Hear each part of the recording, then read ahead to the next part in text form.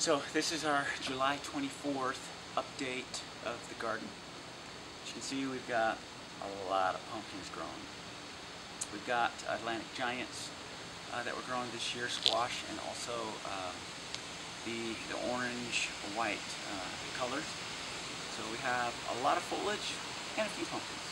We got two of them that I'll show you, and if you see white sheets, they're smaller pumpkins that we're just kind of watching that hopefully are going to take and start growing. And we got our corn, tomatoes, giant sunflowers, and I'll take you around, let you kind of see all of them. So this has been one of my favorite heirloom tomatoes that we're growing, and we've got lots and lots of sets. Really, really thick. I should have thinned them. Yes, definitely should have thinned them out. But I have a habit of not thinning out my tomatoes. I just hate to cut off a tomato. And having said that, they're still going to be nice and big and luscious, even though I didn't thin them out. So, wonderful plant. This is supposed to be a variety from Russia. So a wonderful heirloom tomato. We're really looking forward to some bacon, some lettuce, and some tomato on a piece of homemade bread, for sure. Strawberries have done really well this year.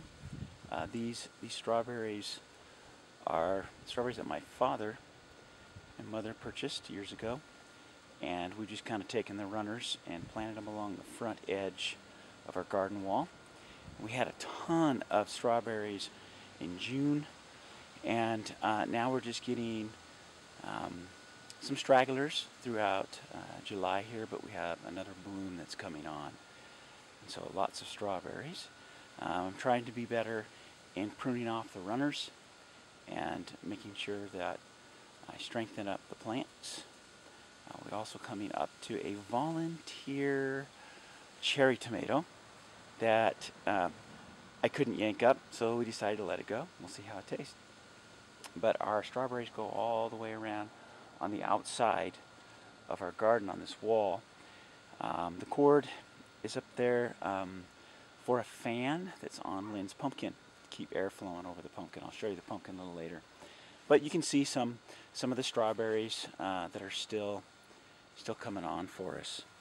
There's a nice one right here. Look at that beauty. That's a nice strawberry right there. Oh.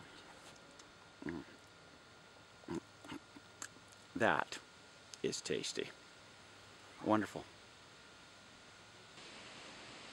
So here are peppers. We're growing some Anaheim peppers and some poblano peppers, and we have some jalapenos.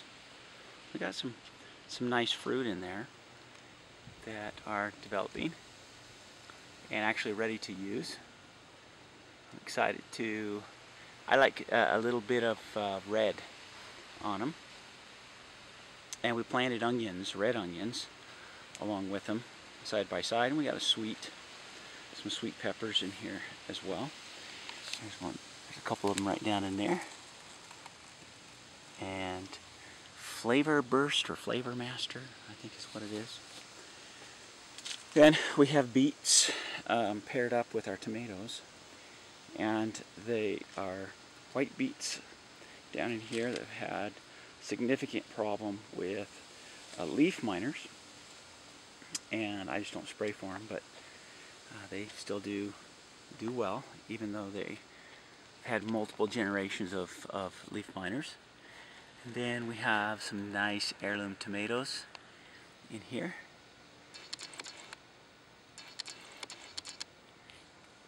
And we've got a lot of tomatoes. They kind of got away from me a little bit. I have been gone for a while, so I didn't do any pruning.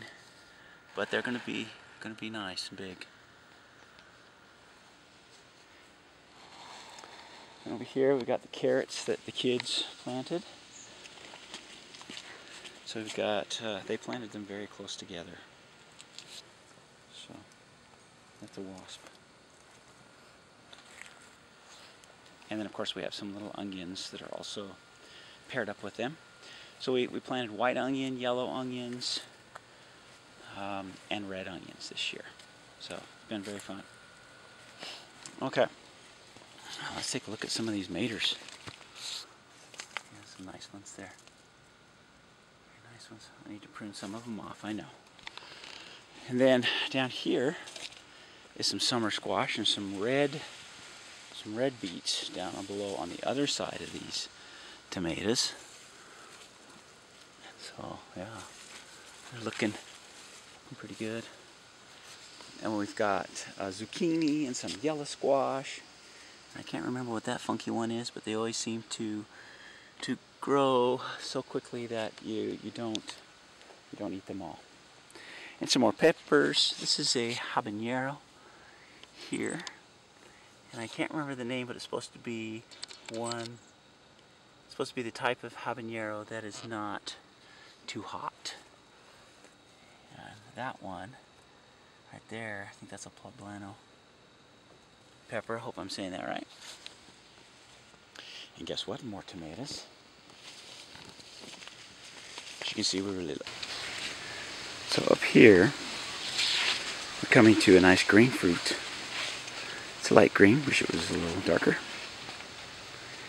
And this one is Lucy's. We pollinated this at the same time as the Revere. And it's put on some size. Hope that it will be a nice one.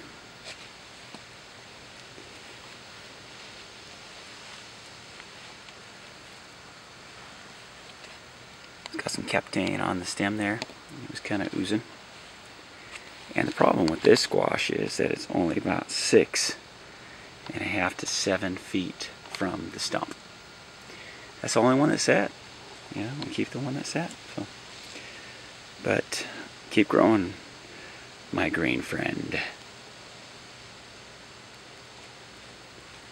So we got our squash here, and over here we have the Revere. The Revere is definitely bigger than that squash.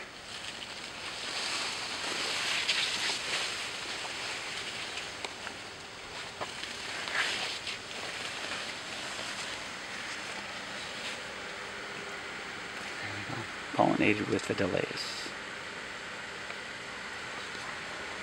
And the fan on there. There we go. Keep growing them.